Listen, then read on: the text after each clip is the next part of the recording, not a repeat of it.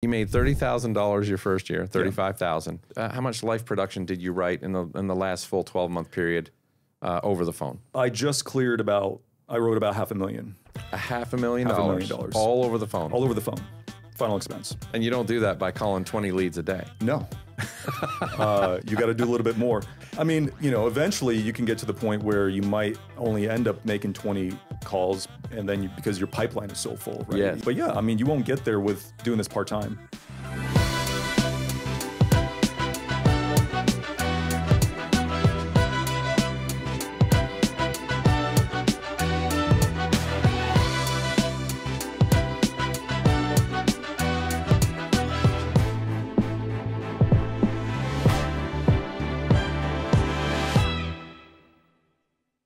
Hey, welcome back to another episode of the Life Insurance Academy podcast. We are in studio today in Louisville, Kentucky with a very special guest today, all the way from the West Coast. Dude, you've been all over the world, but all the way from the West Coast. We're going to get into that world thing in just a minute. You're probably wondering who's on the other side, right? I know, in great anticipation, you're wondering who's coming in from the West Coast today to join us. All the way from Portland, Oregon, we've got life insurance legend in the house. You're going to hear why in a minute. You're going to want to hang on. This is going to be an epic episode. Mr. Roman Koval, welcome to the Life Insurance Academy podcast, man. Appreciate that, man. Thank you. It's so exciting to have you here. Excited to be here, man. It's an honor. Been looking forward to this. Yeah. Dude, you've been on a little bit of a world tour this last month. Getting you here has been like, hey, I got this going on. We tried to get you here in May. Yep. In May, you were in Jerusalem on a family trip. Family trip in Jerusalem, yep. So that was incredible. Just came back from France. We did a 15-year anniversary trip in the south of France, which was incredible. And now I'm here in beautiful Louisville, Kentucky. It's just like the south of France. It's the same. Yeah, more or less. The cafes, the views of the water. Yep, on the water. Monaco, Nice. Yep. You can hardly tell the difference. I can't even tell. So, dude, that's quite the year of travel for you. Thanks, did you man. ever dream that kind of travel would be possible when you got started in the life insurance business? No, never. Was that a goal of yours? It wasn't a goal. It was my goal when I started in life insurance was just to survive and make my first, $30,000 is what I made my first year, 35, right? That's awesome. So that was just survival mode for me. I never thought I'd be able to, travel to places like Jerusalem or France, or that would become a possibility in this industry. Yeah. By doing the work in this industry. So I want to pause and say happy anniversary. Appreciate that. To you and Katie. Thank you. 15 years. 15 years. Married. How did you meet? How did you guys meet? So we met in church. We're, I'm Ukrainian, she's Russian, so that community is very, everybody knows each other. So we met at church, and we hit it off pretty quickly. Dated for 9 months and got married. That's awesome, man. Thanks, man. 15 years later, you're on Monaco. That's right. Yeah. that's dream anniversary trip for sure. That's awesome. We did I planned our 25th anniversary, a 2-week trip to Italy, and we toured all over Italy. I think we might have shared a little bit of that story. Yeah. Maybe a month or two back when we first connected and started talking. But Jerusalem trip, that was a cool trip for you. Yeah, it was incredible, man. We're Christian, right? So that's important to us, and it was kind of a bucket list trip for us, and we wanted to go out there and the Bible, as a believer, you read the Bible and but when you go there, it becomes real. Yeah. Right. So it was incredible. Yeah. Big bucket list trip. You're seeing stuff that you only ever imagined before, right? Oh, totally. Yeah. For the first time. Yeah. Jerusalem, I think it's the fastest archaeological site in the world, or the fastest, the progress of archaeology is faster than anywhere else in the world. So a lot of that stuff becomes very real when and they're still uncovering things. Absolutely. Yeah. Isn't that crazy? It's incredible. So, brother, we're here to talk about insurance. You guys thought we were going to talk about travel in Jerusalem and south of France for this entire episode. We're not. But if you want to know more about that, I'm sure Roman will leave his contact, and you can reach out to him about how to arrange that trip to Nice. Right. But, man, we're excited to have you in. So tell me about how long you've been in the insurance business. Yeah, so 15 years. Started out as your wife got you in. Sounds like it's a 15-year anniversary. 15, it was all happening at once, man. I got married and then I got licensed. So it kind of all happened at once. You're usually supposed to get your license before you get married. I don't know how that works. You know, it was a weird... you're talking about a life insurance license. Or I was talking about your marriage license. Oh, okay. But yeah, we started out selling health insurance. So under 65 stuff. Okay. Right? Worked inside of a call center agency. Did that for a decade, and then a decade. Yeah. How much money did you make your first year? Yeah. Again, it was roughly 35,000. You know, 35,000. It was survival mode. I knew there was potential there. Obviously, I saw it. You know, from colleagues and friends. And but yeah, it wasn't, you know, like 35,000 for. It was survival mode. Yeah. Right. But never dreamed that it could become so much more at the levels where I've experienced just in the last few years. Yeah. So it's exciting and it's a blessing. So how did you transition? You're in life sales now. Correct. And how did you transit? What segment of life sales are you in? So final expense. Final expense. Right. That's all I focus on is final expense, which I love just because the simplicity of a final expense sale. Nice. Right, as opposed to a health insurance sale. You know, health insurance was, you know, and some people love health insurance. I did it for a decade, loved it, but it can be there's a lot of moving parts to a health sale, right? A lot of changes, especially with the ACA and the Affordable Care Act, Obamacare. There's a lot of variables that you have that are always moving around. So, you know, switching over to life sales was incredible for me because it was such a simple sale. And I was like, oh my gosh, I can see how you can actually scale this thing, right? Yeah. So now you start out in a call center. Correct. Did you ever go to face-to-face sales in life, or was it always over the phone? No, it was always over the phone. And so, you know. So you're still over the phone now? Final expense, all over the phone? All over the phone. 100%. 100%. Never did face-to-face. And I didn't know any other way, really. You know, because inside of a call center, man, you're just taking calls every day. Yeah. Right? I mean, you're either starting out, I was calling out, right? You're doing 100 calls a day, 150 calls a day. And then eventually we were starting to get inbound, but you're just on the phone. Transitioning to a life agent, you know, I had no idea that you could actually do this face-to-face. I was like, man, I'm going to pick up the phone and just call leads, right? That's how you do it. I found out later that you can actually do the face-to-face thing. That's the way most final expense agents actually sell is face-to-face. Yeah. I didn't know any better. I just did the telephone thing. I'm like, I got to make my 100 calls. I got to make my 150 calls. And that was, you know, a little bit of an uphill battle, right? But over time, you know, you do build that, you know, people ask me all the time, well, how do you, you know,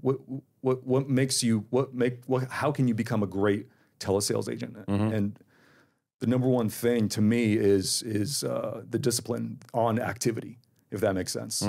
Right. And I learned that inside of that call center. So, making that transition, I wouldn't say it was easy, but it was simple, if that makes sense. Yeah.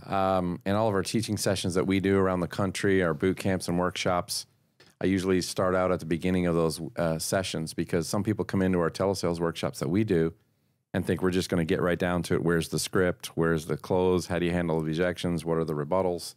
You know, how many leads do I need? Where are the secret leads? What are the best leads? You know, do you know about special leads that nobody else knows about? Like everybody thinks they're secrets and you're going to give them this magic formula. And I always open up. It's the discipline of your consistency that is the biggest determiner of your success. So let's get that out here right now, right up front. 1,000%. Tell me about that. What about that is where you see most agents fail and other agents succeed? Talk about that. Yeah, so I think most agents, you know, what's the stat? 90% of agents failed in the first 2 years. Is that what it is? 92. Roughly 92%, right? And it's just, you know, agents, I think agents give up way too early. You know, I've worked with some of the agents that closely worked with some of the agents, and after a month, 2-3 months, they quit too early. And I think it's mainly because of just 3 reasons, right? There's lack of skills. You got to skill up a little bit to, because you got to sell yourself, sell the problem, sell the solution. If you can do that, right, then you can work the law of large numbers on leads. Yeah. Right. So number one, I see agents not being able to make it outlast that, I think that 1 year trial, right? I think it's like 12 months. If you can make that past that 12 months, the odds are in your favor of you making it. Right. And so, but number two is a cash flow problem, right? So again, if you're a new agent, you're going to spend your first $2,000 or $3,000 in leads. What? You mean you got to buy leads or invest in leads? Right. What's that? Right.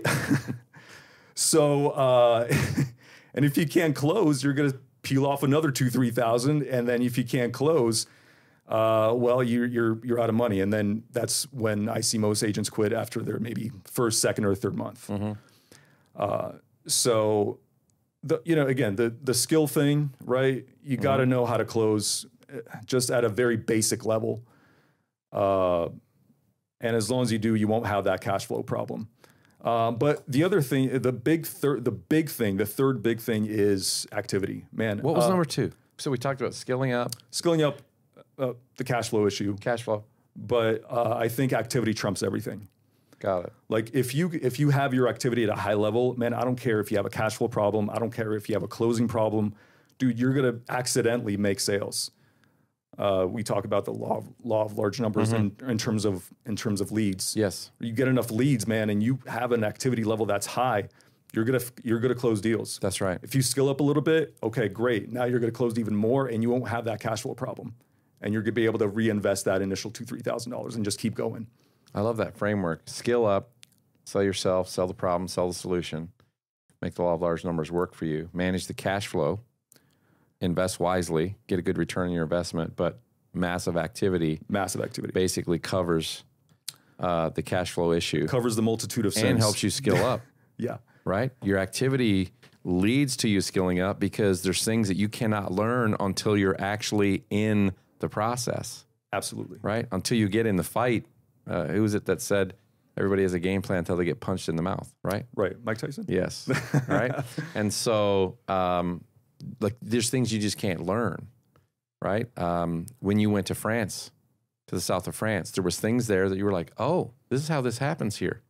And you can read about it. You can see it on a website or a travel blog or something like that. But until you get there, you go, that's why. This is why they do that. It's like, when we were climbing, you climb a mountain. I mean, there's certain things that you don't know until you get in the fight, how you're going to physiologically respond to certain things and then how you adapt and overcome. And that activity is really leads to that skilling up. Absolutely, man. Yeah, exactly. Like you come to France, man, until you read about it in pictures and social media, but there's nothing like experiencing in person, right? So that's the same thing on the phone. You got to find your voice. Find your voice. I like that. Find your voice and get the feel of, I would say don't be scared of failing because that's the best way to learn. Yeah. You'll again, going back to that activity level at a super high level, you'll be able to quickly realize, okay, what are the objections I'm going to be facing? Yeah. Because they're all more or less all the same, right? There's the same objections over and over again. If you get through enough calls, you'll be able to quickly tell what to expect the first 30 seconds of the call, first 2 minutes of the call, first 5 minutes, 5 minutes of the call. You can just predict what's going to happen next. Yeah. And that's when the magic happens. Once you start able to predict what's going to happen on the phone call, anywhere on the phone call. Because of how it's gone to that point. Correct. Yeah. Exactly right. Yeah, right. It's being in the environment. Exactly right. I was watching a docuseries, a new docuseries called Special Ops. It's on Netflix, just came out. It's about all these special operations that the U.S. military did around the world and just the stuff that was going on. And one of them was about, when the trade towers got hit, 9/11. And when they sent a team over there and they called on a guy who was in the field in Afghanistan for 25 years, right? He had connections, he had people on the ground, he had relationships, and he was getting ready to retire, literally retire within like 60 days. And he got the call, said, would you lead a team back into Afghanistan to try to uncover Al-Qaeda? And, you know, the reason why they did that was because he had the experience. He'd put in the reps, he'd done the things. And so he has a perspective that other people don't have. And it was amazing as I was watching this, I'm like, experience in and of itself is one of the best teachers ever. They say experience is the best teacher. I've always said that someone else's experience can equally be as good a teacher because you don't have to learn all the expensive lessons on the way if you can trust the advice. Sometimes people don't trust the advice. Some people say, well, do it this way. And they say, well, I think I'm going to try it that way. And they go and fail and lose money. And they come back and then they start doing it the way you recommended. And then they realize there's a method and there's a strategy behind that.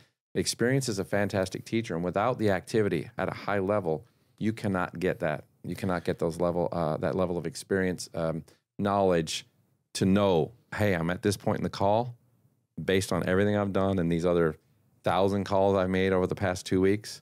This is what's going to happen now the rest of the call. I've gotten the client to here. Now my next 2 steps are this, and now I can find a solution and we can help this family. Yeah, and I agree with that. Experience is massively, I think, underrated, right? Because everybody's looking for a shortcut.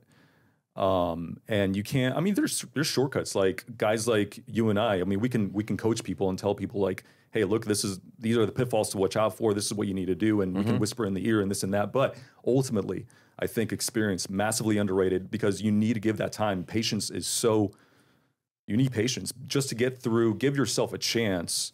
I would say 12 months, man, give yourself 12 months to see if this thing actually will work for you. Because if it does, man, then you get to travel to France. We have these things called emotional intelligence, right? EQ, right. Yeah. EQ.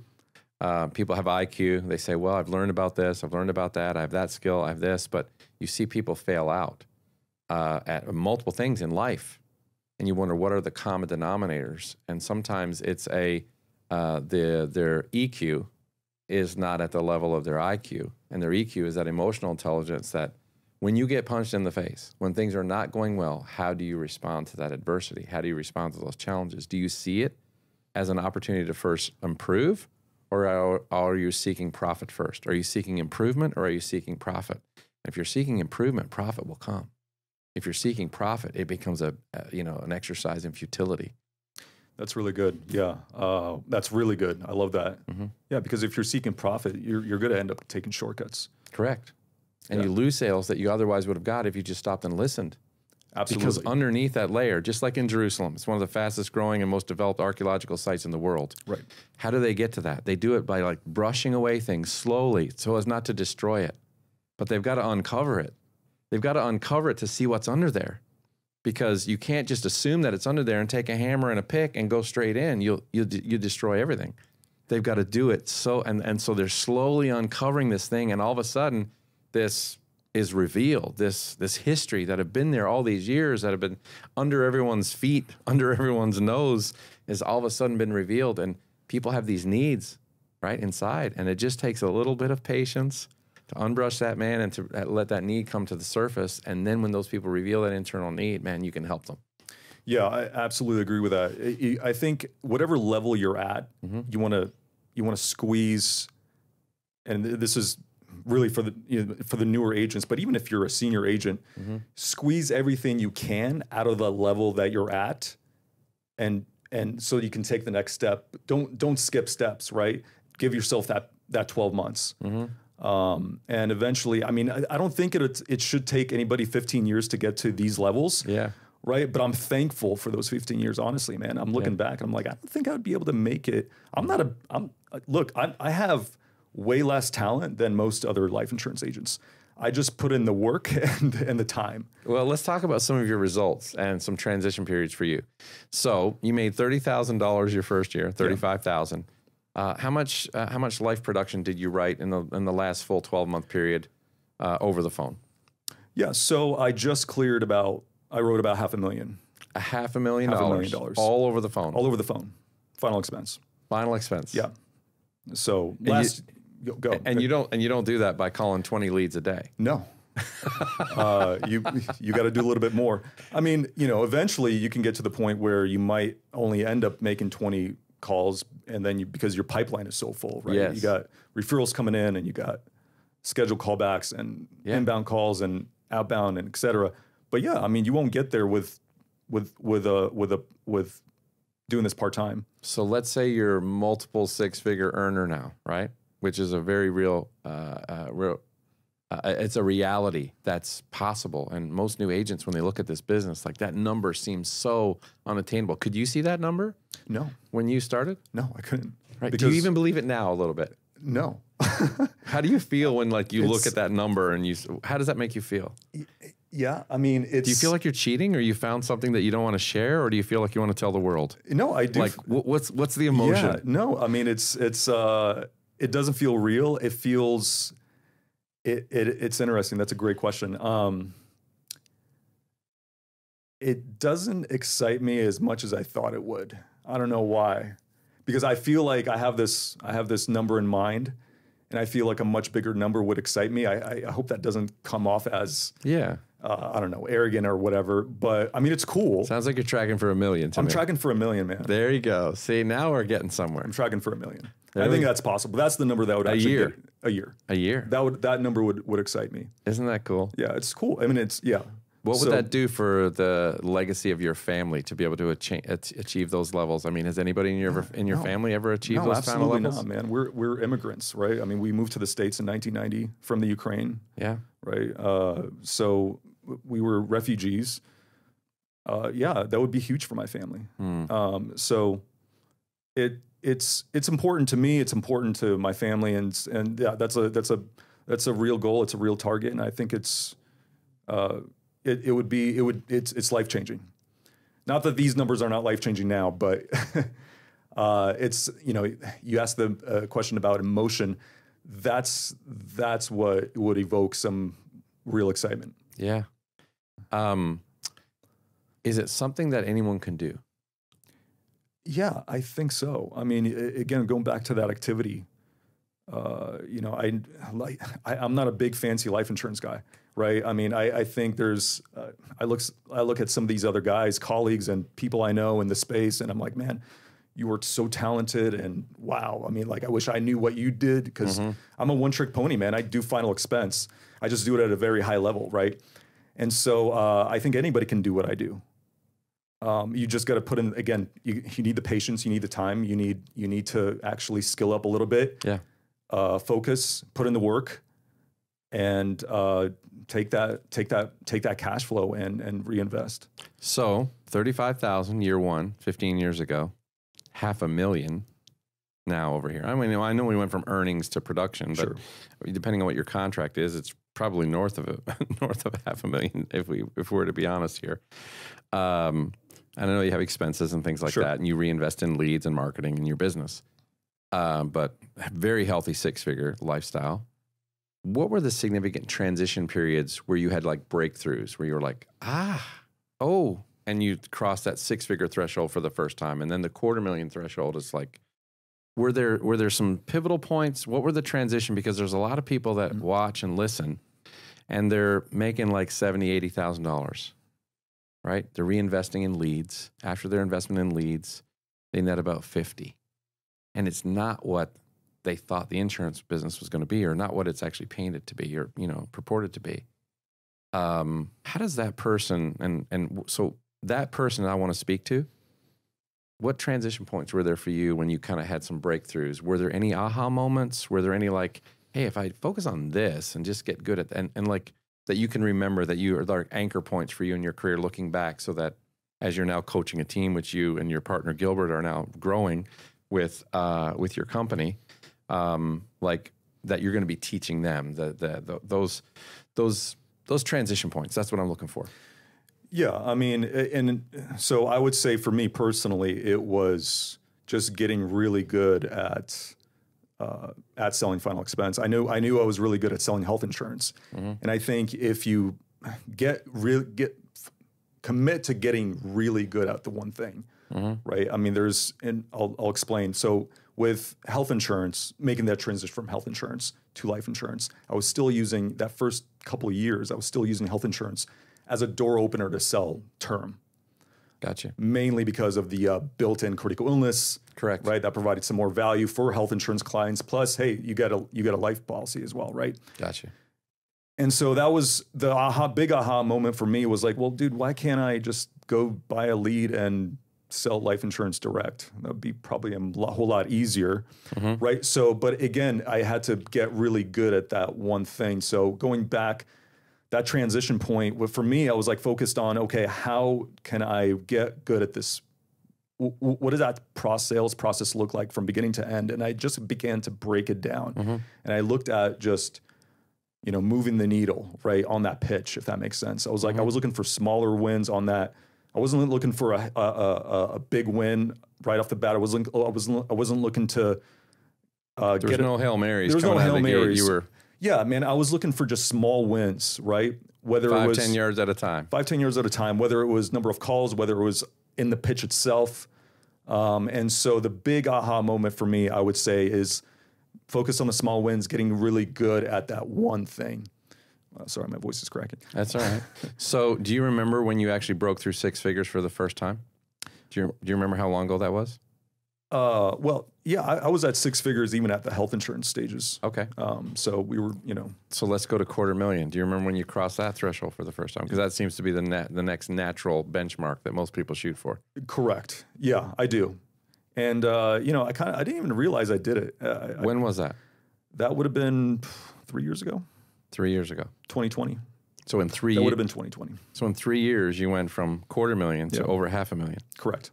So like this long incubation period, right? You went from 35, tripled it, got to 100, right? And then 3 years ago you surpassed $250,000, and then in the last 3 years you doubled that again to $500,000. Correct. Yeah. So 2020, that would have been the year that I actually cleared that $250,000. 2020 was obviously a horrible year for the entire planet, but it was really good for final expense sales. Especially if you were already in the full speed over the phone. Right. A lot of face-to-face agents had the ground pulled out from under them. They felt like the earth was moved. Right. And scrambling. Correct. And I didn't realize, that was actually what a lot of final expense agents were doing is just the face-to-face thing. Again, I didn't realize. I just kept picking up the phone and dialing. So that $250,000 that was a big benchmark, obviously. And again, I mean, those if I were to look at what an agent is, look at that transition points for an agent and why they're not hitting some of the transition points. I mean, we obviously want to start at the basics, like, okay, where are you at on your skill level, on your work ethic, and what's your cash flow look like? I think those 3 points, there may be more, but those 3 points are so important to me. I would look at those first, and then maybe look at them at where they're getting stuck. Maybe some one-on-one coaching would make more sense, and look at each person individually and see where they're getting stuck. Is it is it on the pitch? Is it number of dials? It can be something as simple as that. So hopefully that answered that totally answered the question. So here at Life Insurance Academy and my life personally, I'm about impact. I'm about making a difference. I'm about, if you've been watching the podcast or listening for some time, you realize my goal is not just about the finances. Although I'm talking to Roman about finance, I'm talking to you about finances and benchmarks. The reason I'm doing that is because when people first start listening, trying to break into a new career, they're generally trying to do something that's going to bring some more financial stability to their own life. So I always have to go there and show people there is a path to financial success. Once you have financial success, there's so much more you can do in your life, right? And there's a path, and the reason why I'm talking about this is not because it's the most important thing to me, but it's the motivator that gets people started. It's the motivator that allows people to see the opportunity for what it is and start taking steps to maybe take a career change, which sounds scary at first. But now they can see, well, if other people can do it and they're doing it at a high level, I think I can do it too. So it's this pattern of success. You guys are now, you and your partner Gilbert with Achieve More Partners are now growing and scaling your own company, your own business, and teaching other agents how to do the very thing that you're doing. What is your why? What are some of the whys that Roman has in his life? Because I know for you, it's not all about the money. No, it's not. It's freedom is the big one. Yeah. Right.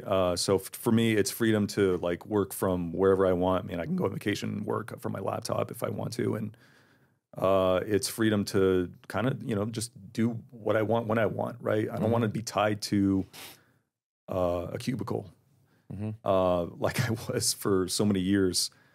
That is a big why. And I'm thankful for those years, by the way. Very thankful for those years because that developed a massive discipline for me and a massive muscle. But freedom is probably the biggest thing for me. I don't, this gives me the opportunity to, if you have the work ethic, I don't have anybody else telling me what to do, how to do it, clock in, clock out, that sort of thing. So that would be number one thing for me. And I know, I'm going to go back to what you said earlier. You're refugees from Ukraine, 1990. That wasn't that long ago, man. Yeah. 30 years ago. How old are you now?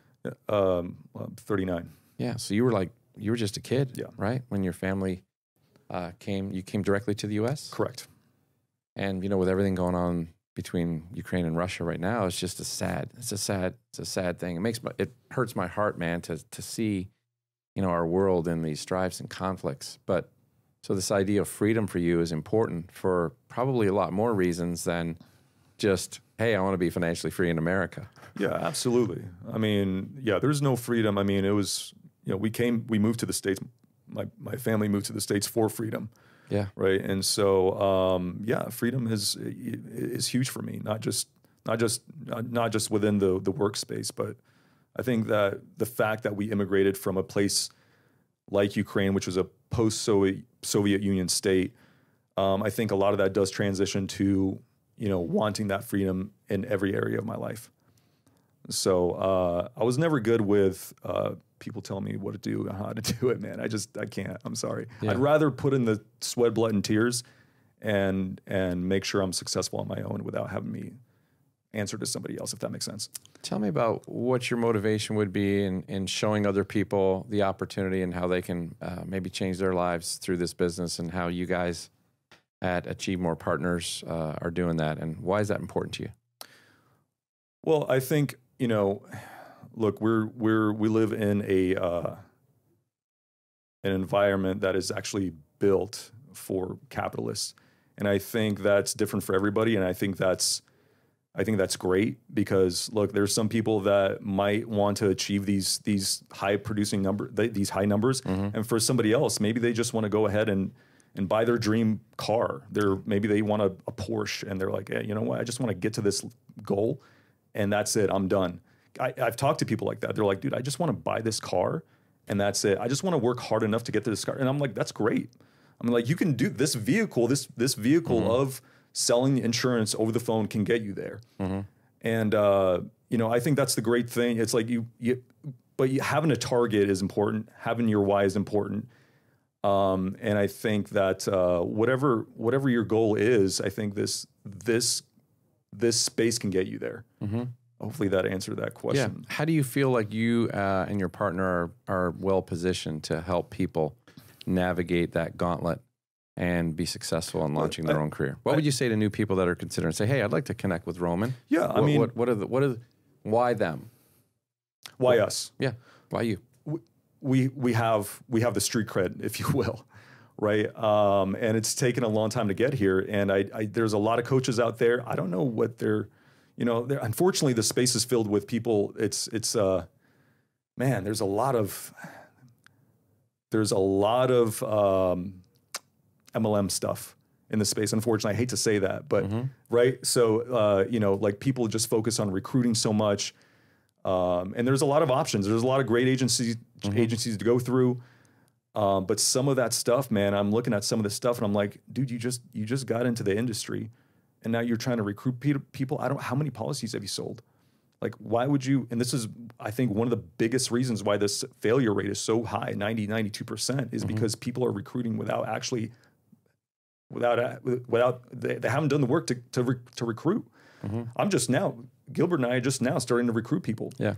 And so, but we've been able to, we can show you how to get there. Yeah. Right. And so we have the street cred, if you will. I would say that would be the number one reason that anybody would, at the very least, test it out, give it a shot, test, you know, see, get your feet wet. I have friends and people that are in the industry that are in some of those former models that you just spoke about. And I think in some of the areas of those models, and overwhelmingly probably as the majority of the focus, they are sold the idea of what the insurance career can do for them. And the people who brought them in are not properly equipped to train them how to be profitable and actually help families in a home, you know, navigate their needs, understand the product, identify it, and then help them with a solution. And the focus then just becomes on hiring others. And I don't think it's at any fault of the agent. I think it's just that's the system that they're brought into. And because there's so many people that lack specific skill training, it's just not taught. And so the emphasis is on the other thing, which to them is easy, which is to tell the story and recruit. And so I don't actually see it as a fault of the person getting in. I just see it as this is a segment of our industry that we can do better in. We can do better, right? And that's the reason why we have the Life Insurance Academy. Yeah. I mean, we are trying to teach people how to be effective, profitable agents who serve families to make a difference, to help people meet their needs, to make a significant difference in their life so you can take care of the people that are most important to you. But then how to grow and scale an agency to teach other people how to do the same thing. And yes, they can recruit, but you better be teaching your people how to become profitable and sell and how to help families and how to navigate a transaction and to turn it from a transaction to a meaningful interaction that makes a significant difference in their life. So it's not just a transactional play. And so there's always this juxtaposition of the values. You know, some people are just all sales focused and they're very slow to grow. Other people are just growth focused and they have a high turnover because they're not training their people on how to become profitable. And there's this great balance, man. I'm so excited for this opportunity with you guys. Yeah, that makes a lot of sense. And nothing wrong with I said MLM. You know, nothing wrong. I love that model. Everything. Almost every company has an MLM model. But like you said, there's a lot of people. A lot of agents are not at their fault of their own. They're just taught that way. That hey, man, you gotta recruit. And that's because the people that are supporting them don't know how to teach them. Right. Exactly right. And that sets you guys apart. Yeah, and like you said, you have to have that balance. Yeah. So I'm excited for the opportunity. Man, I really feel for agents. I really do, man. I've already worked with a good number of agents, and they, there's a number of things. You have to meet us at the 50-yard line. So for anybody that does want to work for us, I mean, it's not magic. There's no magic. There's no secret. There's no magic bullet. You have to meet us at the 50-yard line. If you put in effort, I will match that effort. That's awesome. And again, I've worked with, and I do feel for agents because I've seen where, you know, they're maybe not skilled up. They don't have the work ethic. Maybe they don't have the cash to buy the leads, that sort of thing. And I do feel for them, but I would advise against like just trying to get into this industry and starting to recruit because you're gonna shoot yourself in the foot and leave prematurely. Yeah. Well, here's the cool thing, everybody, and we're gonna wrap this episode here. But this guy and his partner, Gilbert, are absolutely filled with knowledge on how to be successful in this space. And we couldn't get it all in this one episode. So we're actually going to do some more with them. And it's going to be available on the back end of the Life Insurance Academy so that we can actually share that with you. Because I know people are asking, what type of leads do you work? Do you use a CRM? You know, what's your lead flow look like? What type of leads? What's your dial patterns? How do you handle objections? What does your open sound like? Like, there's just so much. And that's for some training segments. And so Roman actually has some content on the back where he's done some coaching on our Thursday Power Group coaching calls. I think you did one with Chris. So there's some really good, valuable content on there. If you're not already a subscriber to the Life Insurance Academy courses and coaching, you can take advantage of that. Just go to our website, lifeinsuranceacademy.org. You can find that out. But I'm excited for you to get to know this guy and for you to be able to learn from him. Roman, it's been a pleasure, man, having you on the podcast. I can't wait to see where you guys go and what you're doing. I love the West Coast influence, man. Let's make a difference out there. Man, the Northwest, man. The Northwest, it's like one of my most beautiful places in the country. If you've never been out to that part, Of course, I'm biased because being Canadian, I visited the Northwest up in Vancouver and British Columbia, but that whole region, man, all the way down through there is just absolutely gorgeous. Absolutely. So, but you help agents all over the country. You're licensed in how many states? Over 40. Over 40. Yeah. So if you guys want to reach out and connect with Roman, how would they do that, man? Best way, I mean, you can reach me. I mean, you can find me on social, email. I can throw out my Social email. at what? What is your social handle? Roman V. Koval. Roman, R-O-M-A-N? R-O-M-A-N V. Koval, K-O-V-A-L. That's a strong name, isn't it? Roman V. Appreciate Koval. that. That's strong. V for victory. It's the V for victory. That's right. Sound like a superhero, man. Thanks. Roman V. Koval on Roman V. Koval, Instagram, Facebook. LinkedIn. LinkedIn, yep. Absolutely. Perfect. So, connect with them there and hit them up, ask them whatever questions. And if you got some questions for Roman, you can drop it in our comments. If you're watching on YouTube, we'd love to have some comments or questions. And I'm sure Roman will be watching those and be able to jump in and answer some of those questions for you. Thanks, man, for being on the show today. Appreciate it. We'll see you guys on the next episode of the Life Insurance Academy podcast.